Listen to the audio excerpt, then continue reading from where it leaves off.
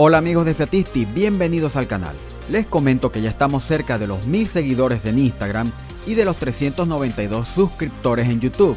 Sí, ya sé que es un número raro, pero para los fanáticos de Mopar tiene su significación, por lo que les invito a suscribirse y a seguirme en Instagram.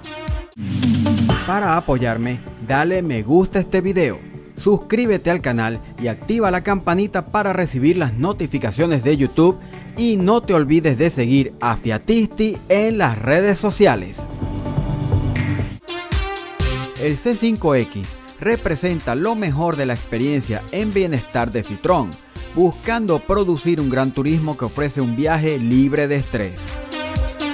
Desde la luz en la cabina de pasajeros hasta los asientos Citroën Advanced Comfort, que ofrecen tanto una suave como dinámica posición, pasando por el generoso espacio interior, cada esfuerzo está hecho para ofrecer una experiencia relajante.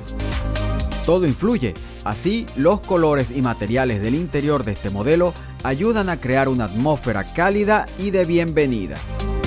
De hecho, la calidad no solo se suscribe al interior, ya que el C5X ofrece como equipo estándar la suspensión Citroën Advanced Comfort, que provee, gracias a su acción activa y continua, un filtrado de las imperfecciones de la carretera, ofreciendo un aislamiento del exterior, sin perder capacidades dinámicas, que hacen que la cabina prácticamente sea una cápsula antiestrés.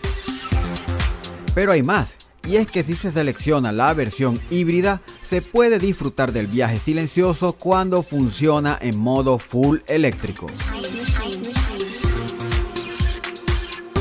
Y comienza la movilidad urbana sostenible con la disponibilidad en el mercado alemán del Opel Rocks E, cuyo precio comienza en los 7.990 euros. Tres versiones del cuatriciclo están disponibles. Las Opel Rocks E Club y Tecno están disponibles desde los 8.790 euros y agregan más opciones de personalización al pequeño urbano. Recordemos que este Opel es la Citroën Ami y tiene una autonomía de 75 km con carga completa de batería y una velocidad máxima de 45 km por hora. La Fiat Educato ha sido elegida Van del año 2022 en el premio organizado por las revistas Vado e Torno y Camionetas y Van Sostenibles. Un nuevo logro para este vehículo comercial que ya lleva 40 años en el mercado, siendo uno de los líderes del segmento y que ahora con la versión 100% eléctrica se confirma como una de las mejores opciones. Con el paquete más grande de batería disponible de 79 kWh, puede ofrecer una autonomía de hasta 235 kilómetros y con una capacidad de carga de casi 2 toneladas. Así que felicitaciones a la Fiat Ducato por este galardón.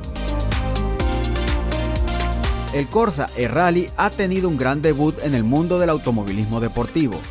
La ADAC Opel E-Rally Cup se ha establecido a sí misma como una importante contribución para el futuro de los rallies en Alemania. Esta copa monomarca que utiliza el Opel Corsa E-Rally con 136 caballos de fuerza ha atraído a un fuerte grupo de jóvenes participantes de 6 países. Con 7 carreras, 3 de ellas dentro del marco del Campeonato Alemán de Rally y de los eventos nacionales R70, y como invitada especial en la carrera del Campeonato Europeo de Rally en Sling, se ha demostrado la integridad de este concepto revolucionario, dejando claro que los rallies eléctricos sí funcionan. A su vez, el Opel Corsa Rally 4 también ha dejado una positiva marca en su primer año de homologación. El modelo con 208 caballos de fuerza ha conseguido numerosas victorias de clase y podios tanto en Alemania como en otros países europeos, demostrando su competitividad en las condiciones más difíciles, lo que es la norma de los rallies. Para apoyarme, dale me gusta a este video. Suscríbete al canal y activa la campanita para recibir las notificaciones de YouTube y no te olvides de seguir a Fiatisti en las redes sociales. Y hasta aquí este video. Déjenme sus comentarios y sugerencias aquí en YouTube y nos vemos en la próxima entrega.